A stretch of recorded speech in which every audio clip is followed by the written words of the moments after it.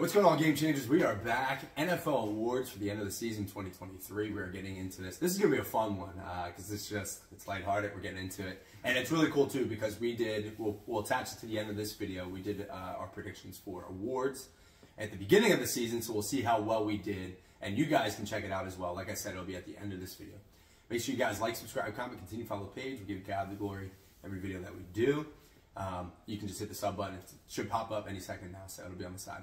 Also, check out the description. There's ways to support the page. It will be in the description, so check that out too.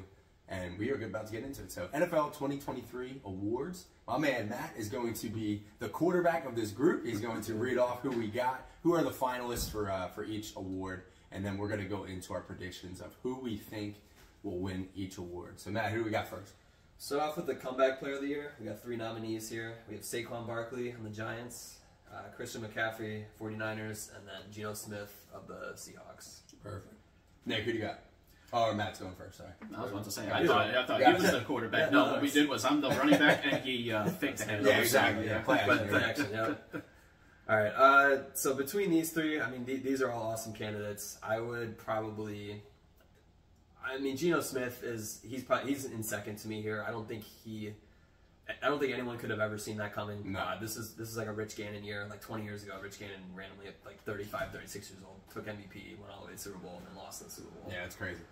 Geno Smith, he is a bust. Like, there's no other way to put it. He was like, there were a lot of expectations for him from the Jets. He's been on a couple teams now. He had an amazing year, but they, ultimately fell short. They don't think they just lost first round, but.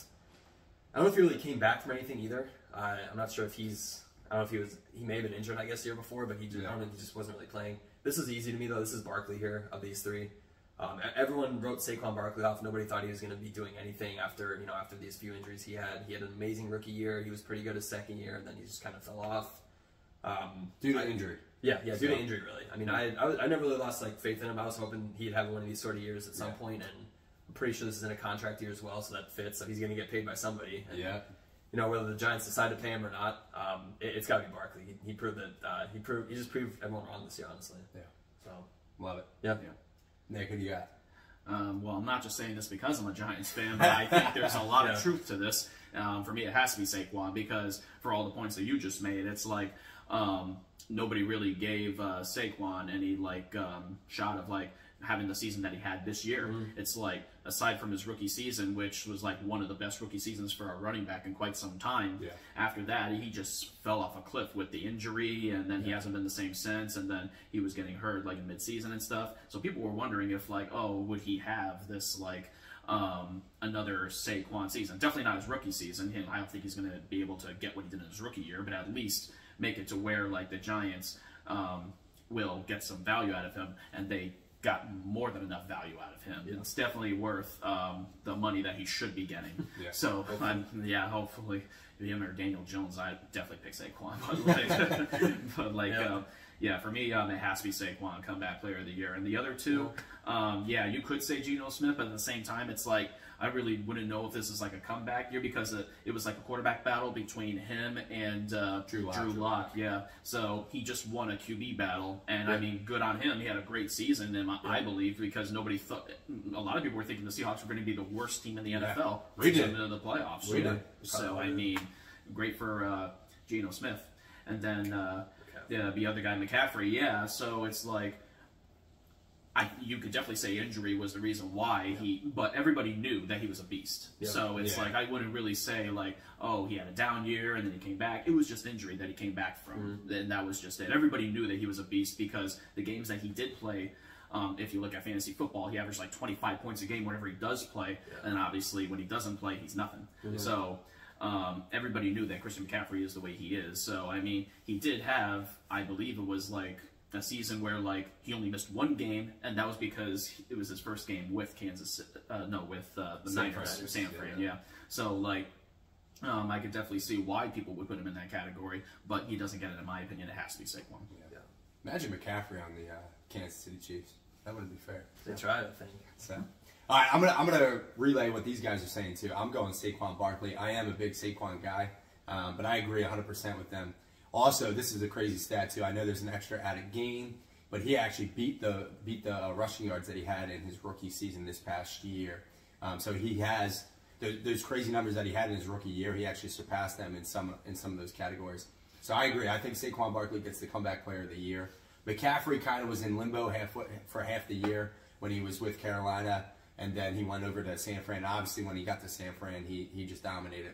And then Geno Smith, I don't want to leave out. I think they got the picks correct for these three, because I think all three definitely deserve it.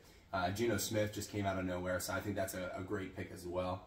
But for me, it's got to be Saquon. He's the big name. He was the main focal point of the Giants' offense as well, which is impressive too. In a pass-first league, they had the running back pretty much doing everything. So I got Saquon. So 3-0 with Saquon Barkley. All right, next one. Who do we got? Next is we have Defensive Rookie of the Year. So we got two corners. You got Sauce Gardner on the Jets. You got Tariq Woolen Seahawks, and then Aiden Hutchinson is a defensive end for the Lions. Perfect. Those are three. This one's hard. Like these are three. Like they probably not all pro years necessarily, but three Pro Bowlers.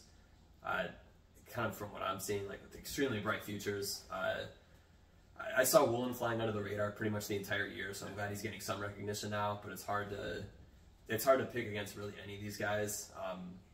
I'll probably just stick with what I said at the beginning of the year. I'll give it to Hutchinson. He was awesome. He had a few, I think, multi-sack games. Yeah. A few just random interceptions. You don't really see a defensive like a defensive end's not supposed to be getting picks. Yeah. Like unless you like bat ball up in the air and then you catch it off that. But they would randomly just put him back in coverage, and he had like 3 picks over the years. Yeah. He's grabbed Rodgers in the end zone at one point. I mean, again, but there's an argument for Sauce Gardner. He was the #1 ranked corner out of everyone in the entire league by Pro Football Focus, if that's like a legit source.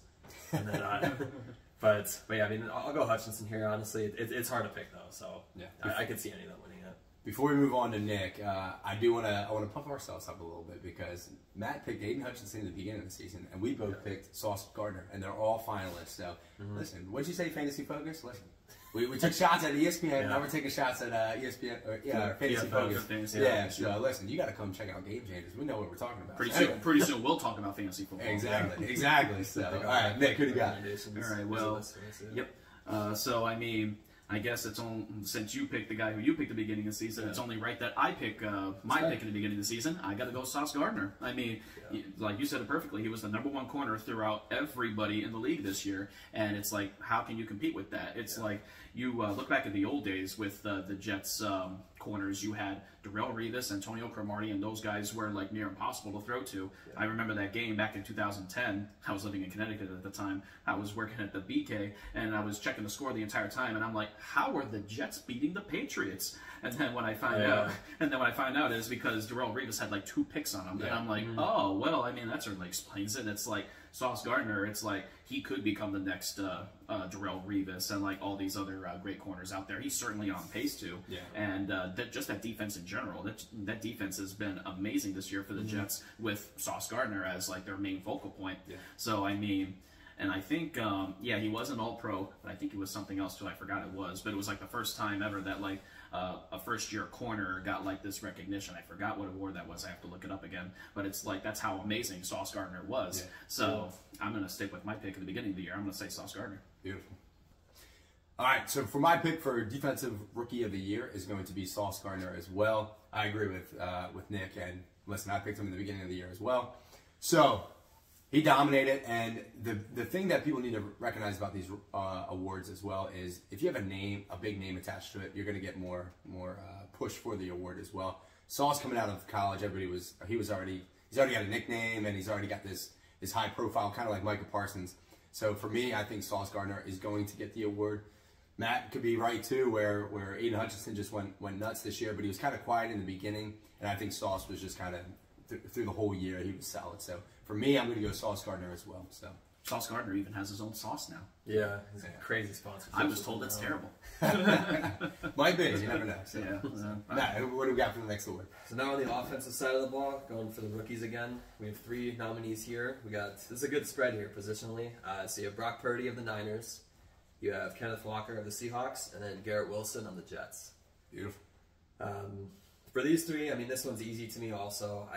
I'm looking at consistency here, and Purdy, it's not his fault really, but he just didn't play the whole year. Yeah. You know, he did some stuff that probably no rookie since like Ben Roethlisberger was able to accomplish, winning like that many games in a row. But Purdy didn't play a full year. Walker wasn't. I don't think he was effective the full year. It took what, Penny going on IR for him to be able to play. Yeah.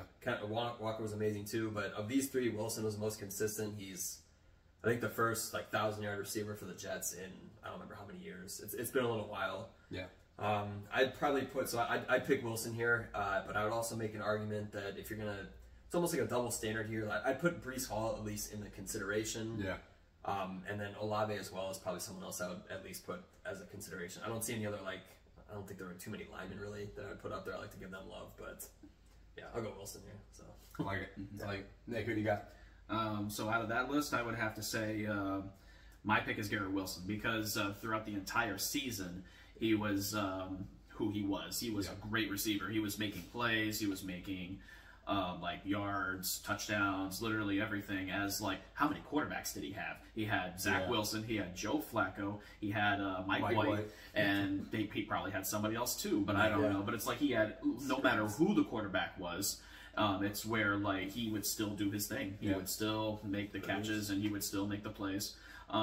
So if that's a pretty good list, but as well, like there were some pretty good rookies this year.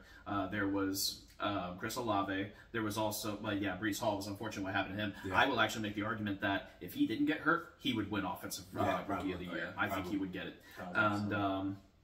And also as well, I thought Dameon Pierce had a pretty good year. Yeah, he fell off. He fell off, I would say, the last quarter of the season because that's when they played teams that were really fighting for the playoffs, and so they were just shutting them down. And then Olave, he had a great season too, and he kind of dipped in, I would say, like probably mid-season, and then he did good after that, but definitely not enough to put him in consideration, I would say. So I would pretty much agree with that list, but out of those three, I would say Garrett Wilson. And I thought Brock Purdy did amazing with what he had to deal with like going 7-0, and honestly, like I know this is hypothetical here, but it's like if he had actually played in that NFC Championship game, I think it would have been a much closer game, a much more competitive game. Not saying they were going to win the game, but it definitely would have been much better. You would have seen Brock Purdy still do his thing if he had not gotten hurt. And then Kenneth Walker, I thought he had an incredible like mid-season, and he did good in the last as well, but at the same time, I think he didn't play like a fourth of the season or something like that, and he still had good numbers and stuff. But with Garrett Wilson, he just was all season he was just gold. So I'm going with Garrett Wilson. Yeah, he's still salty about that. He getting the prediction wrong with San Fran, so you can see it. You can see it fuming out of him. So. For me, I'm going to switch it up. I actually am going to go Kenneth Walker, and the reason why is because he didn't miss as many games as you guys think he did. And then also Garrett Wilson, even though he played the entire season, there were definitely some dips throughout the season. Not his fault because we know the incredible athlete that he is. But there were some games where the quarterbacks wouldn't even look at him, which is just insane. Joe Flacco in the beginning of the year loved him, which I don't know why you wouldn't throw to him. But then I think once Zach Wilson took over, there were some dips. And we know about Zach Wilson this year and how bad he's been. And the reason why I'm pushing Kenneth Walker is because he helped lead the Seahawks get into the playoffs. Obviously, Geno Smith did his thing, but you need a good run game, especially in Seattle. And once Kenneth Walker took over, he literally hit the ground running, no pun intended. But he just, I mean, he played great. I believe he went over 1,000 yards. I got to double check that, or he at least was really close. And I think he had like 9 touchdowns or something like that on the ground. So he just came in, he did his thing, stayed healthy. I think he missed like maybe 1 or 2 games with an injury, but besides that, he was pretty healthy throughout the whole season. So. For me, I'm going Kenneth Walker.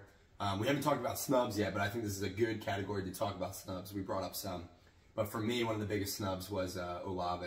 He was my pick in the beginning of the year, and I think he's another one who was just consistent throughout the season. Yeah. He was on a bad Saints team, so that kind of doesn't help.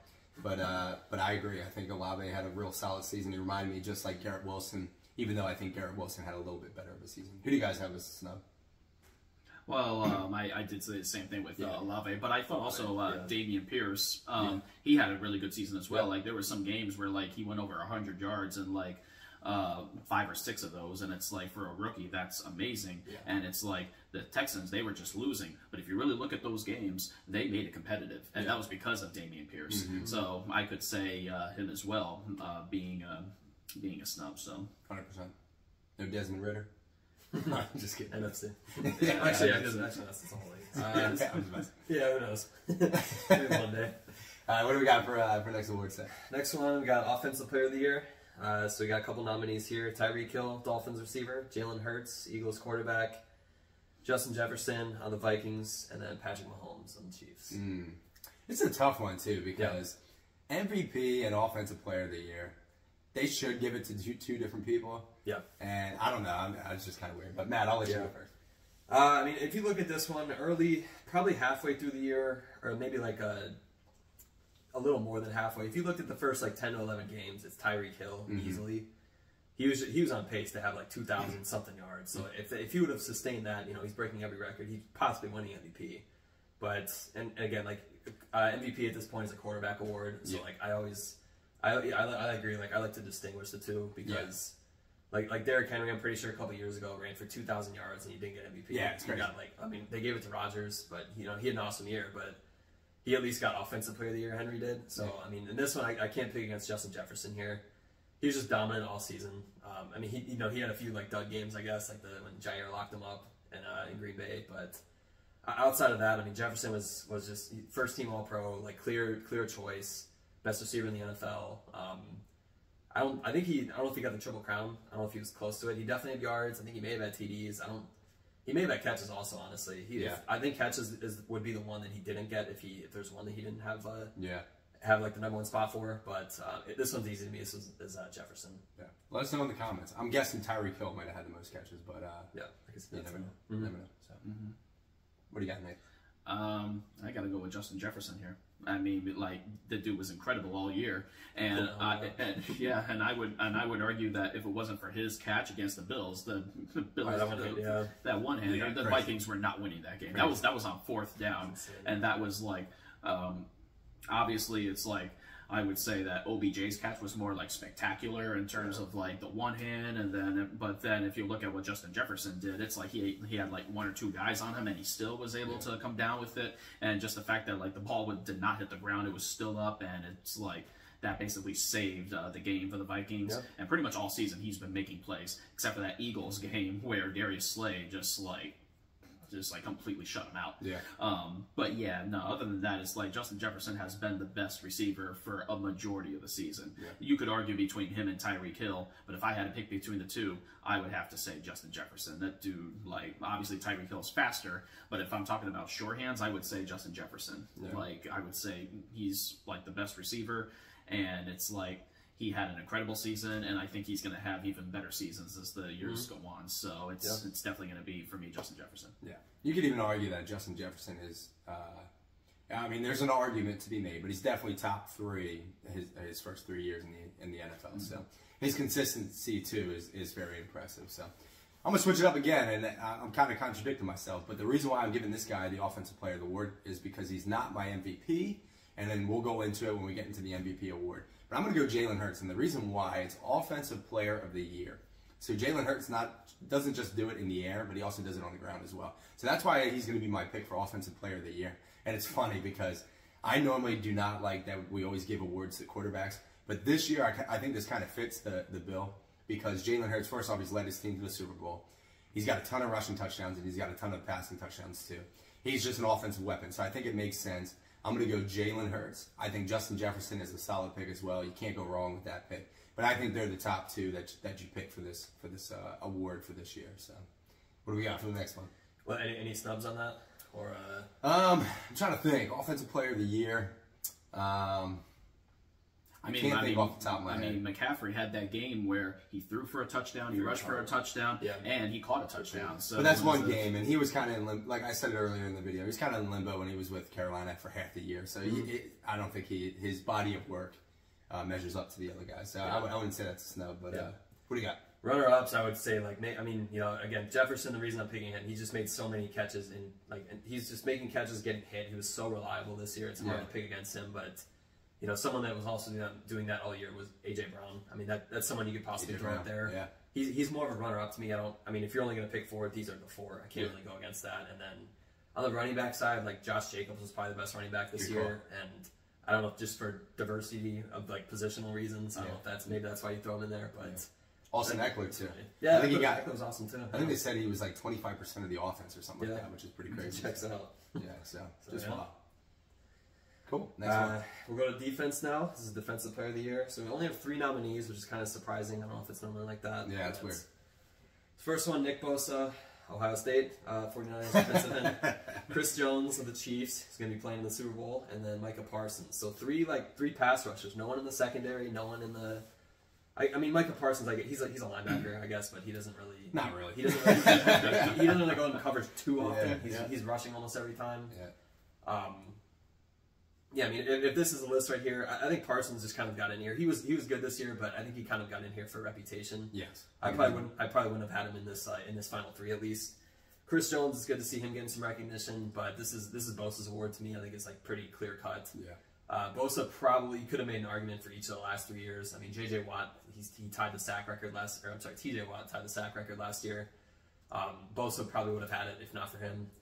But Bosa, he's been right up there these last few years. He's just been a monster. I think he led the league in pressures this year. He probably led the league in QB hits, and I don't know. He may have got the sack title as well. So that's like the pass rushing triple crown. I mean, that kind of speaks for itself. So it's just hard. Bosa's been so consistent, and you know that's my pick. When did he tear his ACL? Was it last year?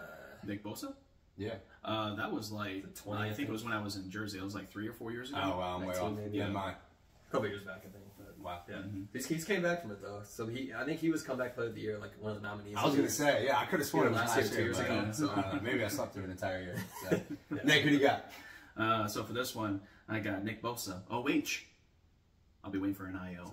Someone will say it. Well, I mean, I was you, or if you would have said, I would have been like, what? I said it in my head. Yeah, that's right. So yeah, for me, Nick Bosa, he was the best guy on one of the best defensive teams. So it's like that's pretty much says it all right there. And I know I'm jumping the gun early here, but for snubs and stuff, you could say probably Sauce Gardner could be on there. I don't think he would have won it, but at the same time, like putting that consideration on there for everything he did for that season, it's like I thought like maybe he would get at least a recognition, just like Micah Parsons and Chris Jones. Now they both were great, and I mean Micah Parsons, it's like. He's still continuing up what he did the last year with like winning Defensive Rookie of the Year, and now what he's doing this year. So I could definitely see him being on there. And then Chris Jones, the same thing. Like he's been that guy for pretty much the whole entire season. But for me, best defensive player on the one of the best defensive teams, I would definitely have to give it to Bosa.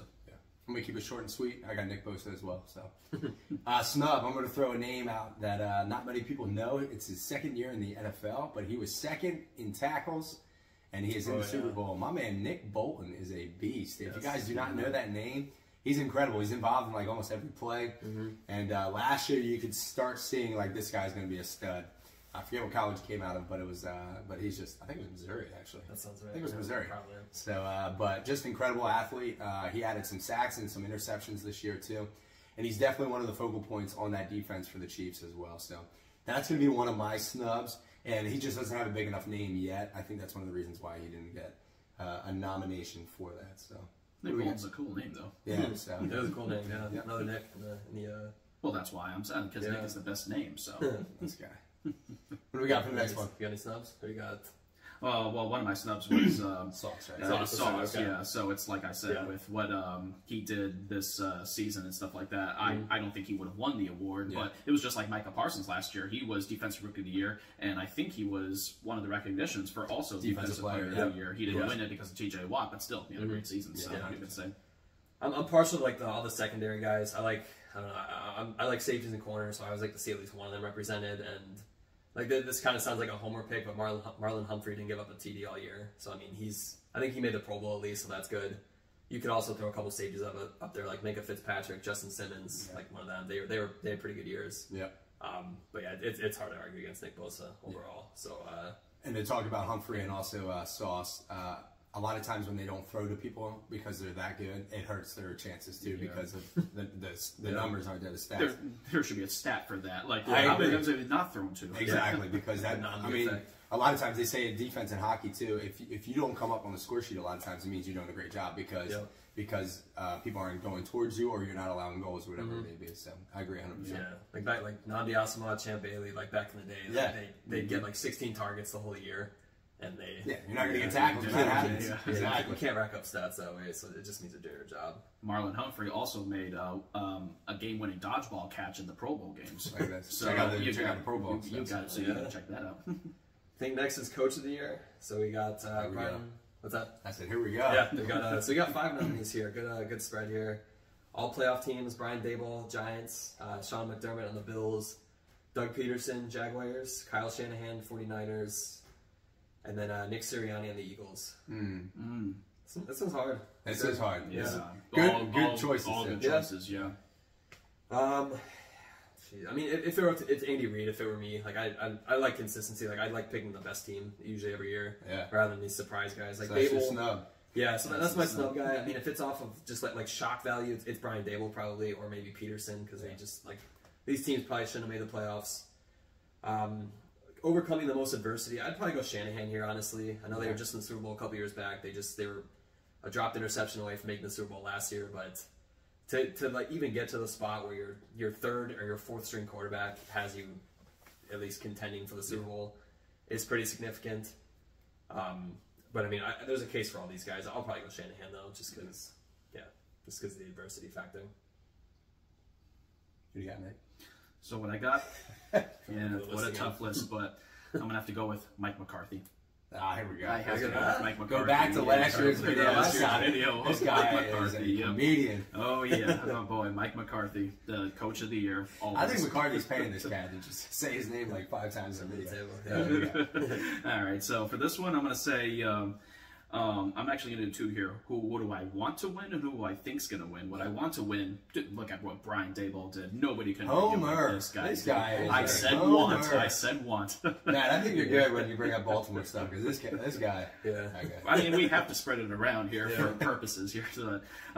So yeah, Brian Daboll, that's the guy I want to win, because I even had like the Giants like not doing good at all this season, because look at the staff, look at the players that they had. It's like, and then that was before I saw Saquon do his thing. So I'm like, oh man, how are the Giants going to be even competing this year? And look at what the roster that they had with only a new coach. They didn't really do much to their roster, and it's like they made it to the playoffs. They won a playoff game. Yeah. So I'm just like, you have to put all those into the factor here. Brian Daboll has done an amazing job, and I think he's going to be the coach of the Giants for years to come. They're going to be a great team for years to come if they get a couple more pieces in.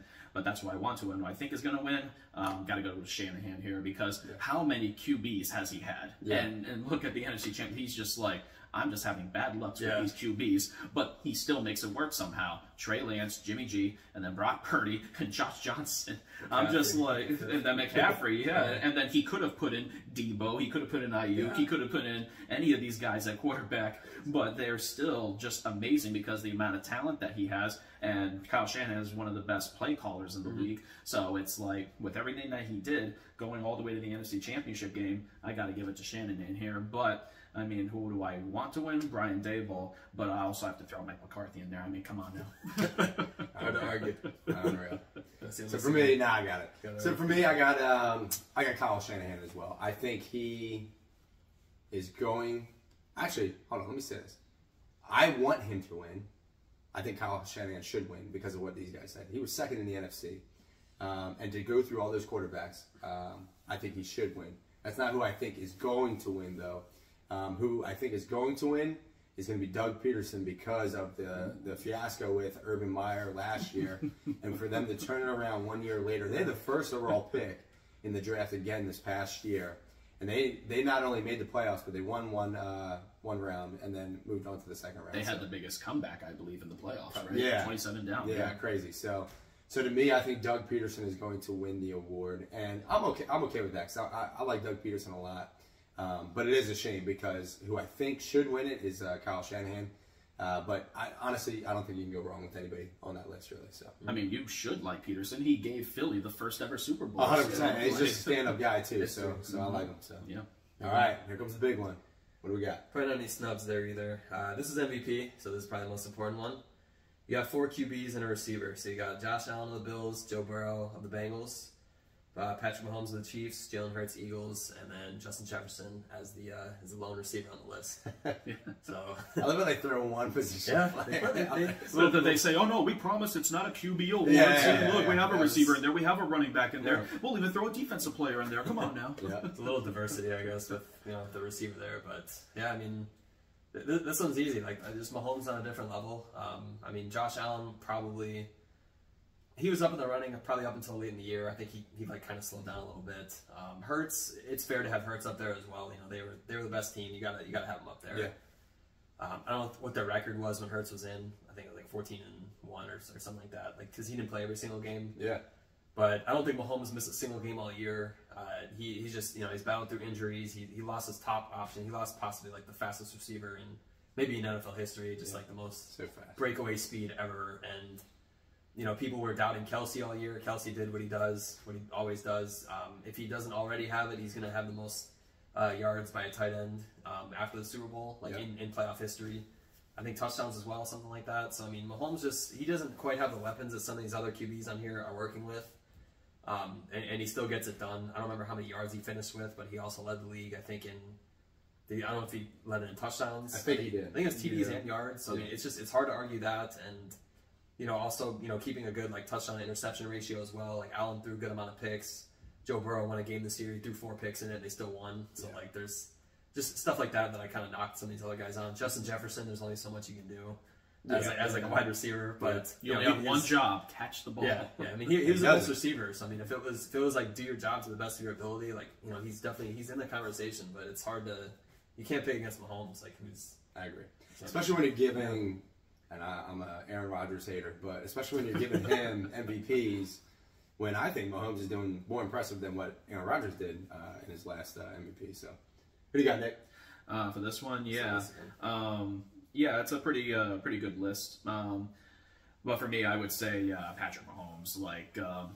It's like. You look at everything he did, too, with, the touchdowns and the yards, number one in those. It's like, look at who he was throwing to other than Travis Kelce. Obviously, Travis Kelce is the best tight end in the league. But you look at these other receivers. You had Juju Smith-Schuster. You had Mecole Hardman. Kadarius Toney came in there, I think, in the second half of the season.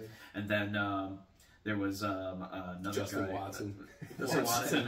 Who is he now? But again, it's what this season has shown is with the loss of Tyreek Hill, people were saying oh, now Mahomes is going to have a down year. No, he actually upgraded from last year. So what the season is showing is the receivers don't make the quarterback. The quarterback made the receivers. Yeah. He did more with less. And to be number one and to continue on into the Super Bowl and stuff. And for our picks, we picked Mahomes to win because of everything of what he can do. He's just an amazing talent. And it's like you said, so hard to pick against him. You could make an argument for Jalen Hurts because he did everything with his arm and his legs, and he only had one loss in the entire season or something like that because he only had that one loss to the no, it was the Commanders. He only had that one loss to the Commanders. That was a division game. Yeah. But then the other 2 losses that they had, that was Gardner Minshew. Yeah. That was not Jalen Hurts. All the other games they played, he won. So he's only lost 1 game. Yeah. So I could see the argument for Jalen Hurts here. But it's like Mahomes was just leading at everything. Yeah. And like I said, he did more with less. Jalen Hurts, I think, has more weapons than Mahomes does. And Mahomes still does what he does. So for that alone, and Josh Allen, it's he had a good season, but he had too many red zone turnovers, and it's so tough for me to give an award after you have that many red zone turnovers. It's he had some bad games too. So. He did have some bad games. Yeah, it's some games were easily winnable for them, and they just gave it up because of those red zone turnovers. So for me, I got Mahomes. I don't need to say any more than that. Yeah, again, I'm going Patrick Mahomes too. I think it was just his year. We talked about it. I'm not going to speak too long on what has already been covered. But I think the 2 factors that give him the MVP is, we talked about it already with his division was supposed to be this super stacked division, and he acquired that quickly. That shows you MVP talent, and it shows you his talent as well. The other thing is Jalen Hurts, I think, would have been more considered if he didn't miss games. I think that really hurt him, especially towards the end of the season. He missed those 2 games. That I think is going to hurt his chances. But I think it's going to be Mahomes is going to win. I think Jalen Hurts is going to be second, and then doesn't really matter after that. So, but guys, that is our awards for the picks. Definitely put your picks in the comments. Make sure you let us know who you think is going to win each award. I'll post it out in the first comment, and you can kind of go off of that. So, guys, can't thank you guys enough. We'll be back in a few weeks. Maybe a little bit longer than that to do our next video. So, but guys, make sure you like, subscribe, comment, continue to follow the page. Give God the glory in every video that we do. Again, amazing. Fun stuff. Awesome. So, Crazy year. Chiefs are going to win the Super Bowl, so. Mike McCarthy, Coach of the Year. So I'm going to have to cut that out because our prediction video is going to be out of this. All right, go ahead, Nick, do your thing.